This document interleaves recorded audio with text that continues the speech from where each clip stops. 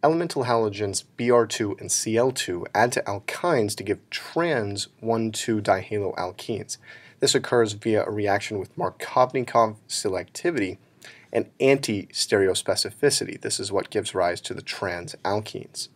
We can see in this example reaction that the two atoms of X2 have added in an anti or trans fashion across the alkyne, leading to a trans-alkene product. When only one equivalent of the elemental halogen is used in this reaction, it stops at the dihaloalkene.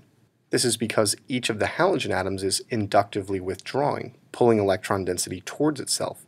This makes the double bond in the product a much worse nucleophile than the triple bond in the starting material. The electron withdrawing effect of the X groups makes the double bond a poor nucleophile. However, if we treat the alkyne with an excess of X2, using two equivalents or sometimes even more are necessary, a second equivalent of X2 is added to the dihaloalkene intermediate, and we end up with a product that contains 4 halogen atoms, a tetrahalide.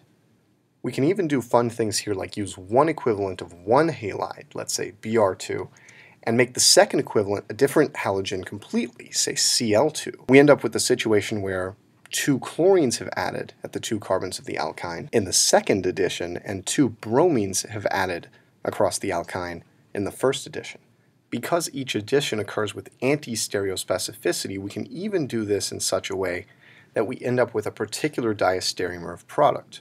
For example, we can imagine if this X atom adds from above the alkyne, that means that the other blue X atom must add from below, resulting in a product in which the blue X atoms are anti to each other and the green X atoms are anti to each other, as they must be since this reaction is anti-stereospecific. What mechanistically gives rise to the anti-stereospecificity of the reaction?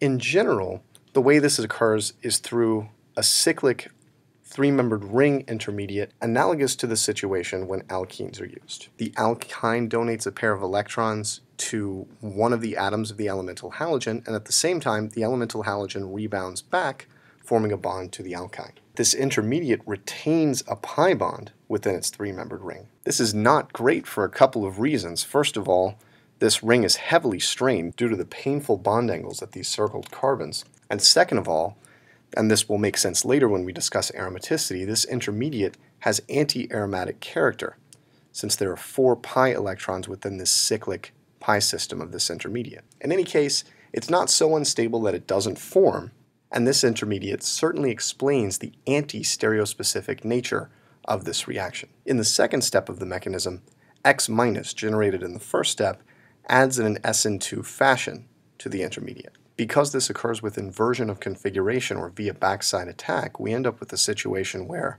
the first X atom is anti or trans to the second X atom added across the alkyne.